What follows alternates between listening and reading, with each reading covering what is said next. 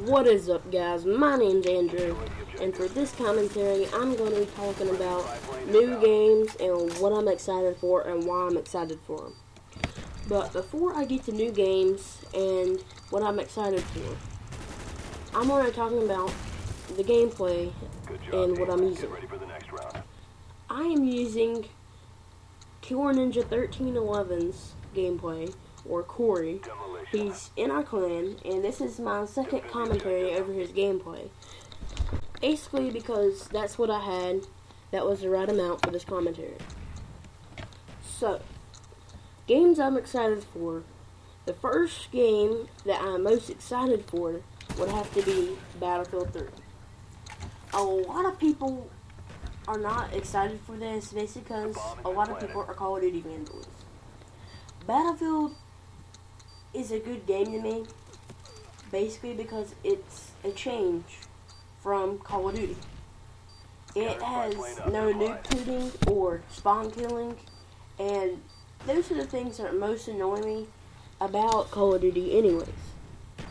So, when I rage over Call of Duty, because I'm getting spawn killed or the other team's just noob tubing across the map and it's pissing me off, then most of the time I will go to Battlefield Bad Company 2 and play that with one of my friends.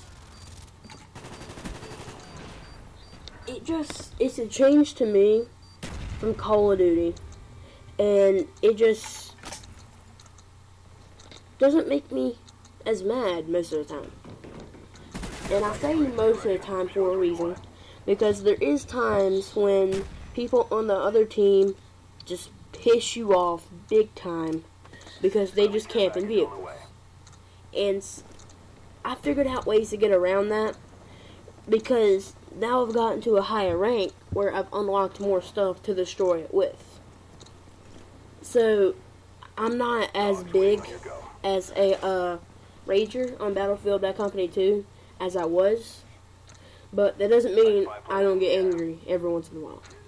So, now, the second game I am excited for would have to be Modern Warfare 3. Now, mostly, it's the survival mode that's going to put me over the top for Modern Warfare 3, and I've only saw one trailer for it, though. So, if they release another one and it makes it look even more awesome, then that will probably be my number one game that I would like. But for Modern Warfare 3, the multiplayer is probably going to be the same thing as Modern Warfare 2, with a little twist and a little bit more customization, like we saw from Treyarch. And this is just guesses. I don't know anything about what's going to be on the multiplayer.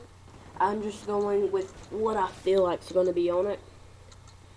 And also, probably more guns. And then the prestiges. Those are probably going to be the main things that are going to be changed in the multiplayer. That's why Survival Trailer, I think, was a good change for them. Because it brought something new to the table, just like Treyarch did with the zombies in World at War. Now, they continued that in Black Ops, which made me even more happy. Basically because that's mostly what I played in World at War.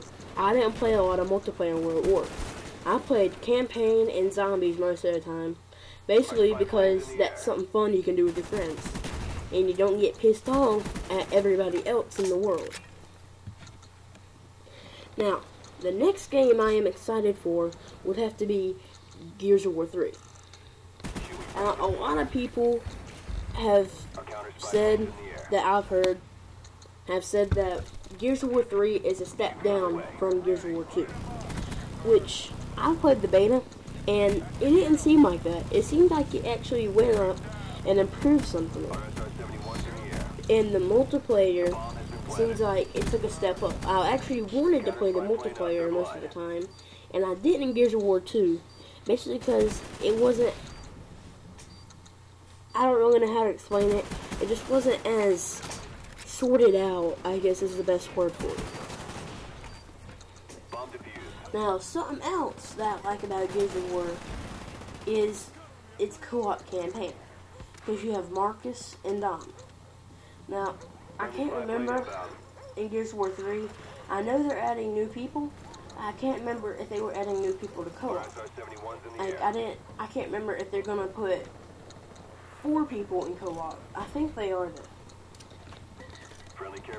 Something else I like about Gears of War is the Horde mode. I hope they continue that in Gears of War 3. And if they do, I would be very happy. Because me and my friends, me and my friends that had Gears of War 2 anyways, would go on Horde, and I remember laughing the whole game because one of my friends had just gotten Gears of War, and we made him play Horde mode first. And he didn't know what any of the characters were or anything. And if you ever play Gears of War, you know what a boomer or grinder is.